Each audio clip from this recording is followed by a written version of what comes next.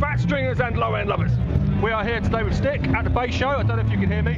And Lee from Ashdown. Okay, here we are. And we're going to try out these Dr. Green pedals. Like a bearded lady. He likes a bearded lady. I do. Okay, so what does the aspirin do? Aspirin is a compressor. That's a compressor. Yeah. That's a reverb. Reverb, of course. Octave, yeah. Doctors know. Envelope filter. Oh, sweet. And the bearded lady. Crazy fuzz. Right, should we try the bearded lady? Go for the lady first, I think. Yeah. Okay, great. Let's do this. Okay, there she is, the bearded lady. Oh yeah. How you doing? Yeah, good man, good. Okay, I'm going to try out this green thing. It's going to clash with my hair. It's fine. Right, okay, so we were playing through the Ashdown amp and the bearded lady, but we got told off for being too loud. We're in the quiet zone. But it sounds really quiet, doesn't it? Exactly. It does, really yeah. Quiet everywhere else. Because it sounds too fat. That's it, man. That is it. Yeah. So we got to wait half an hour before we can fat ourselves again. And I'm using. This is the. Oh, that which one? I'm using them both, aren't I? No, we can only use one at a time. Ah, I'm going for the So we're going to have the Octa DOS. Comes with a little medicine bottle thing and two knobs.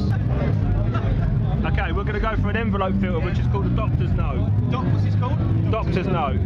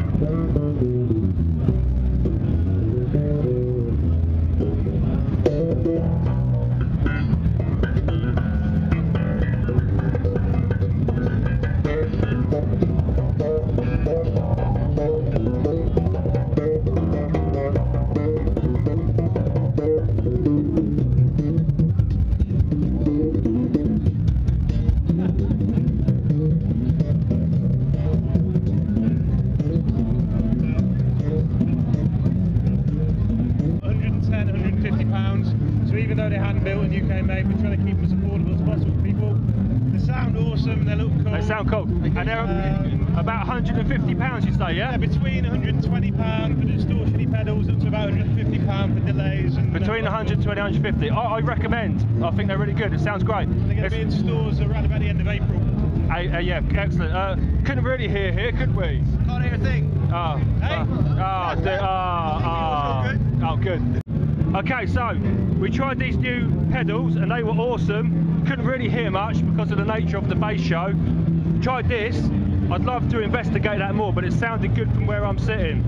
Yeah, so it sounded great, didn't it? I thought it sounded great. Awesome, man. So I'm going to put, if you look in the link below, there's a link to Ashdown's page, all right? Go check it out. And yeah, family-run business and support these guys. Brilliant, really enjoyed it. Thanks, Lee.